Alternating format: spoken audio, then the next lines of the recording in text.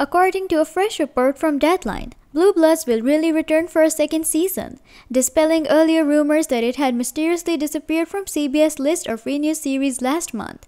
Since its debut, the police procedural has been one of the network's most popular primetime programs.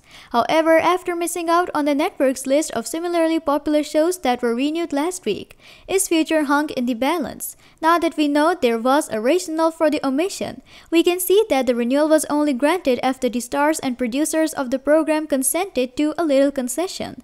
In terms of ratings, Blue Bloods continues to produce staggering results for CBS. It continues to be the most seen program on the network on Fridays, and is the third most watched broadcast drama with a massive 9.54 million viewers each episode. The number is increased to 11 million by live plus 35-day multi-platform viewing. Despite those numbers, it goes without saying that veteran shows inevitably cost more money as they get older, and linear ratings also generally tend to decline. Thus, CBS had to ask producers for a concession in order to keep things profitable. The cast and crew of the show had to consent to a 25% pay cut in order to ensure that season 14 would be renewed. It is a significant cut, but it was one that needed to be reached in order to protect the jobs of the hundreds of production workers who are employed by the program.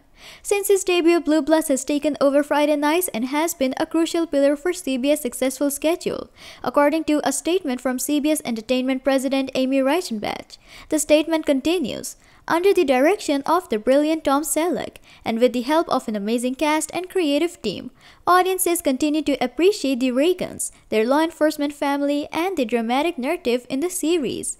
We are eagerly anticipating another terrific season at the Reagan family dinner table.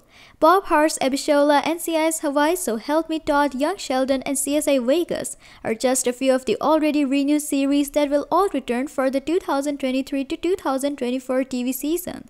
SWAT and East New York have now surpassed Blue Bloods on the list of programs currently awaiting the network's decision over their future."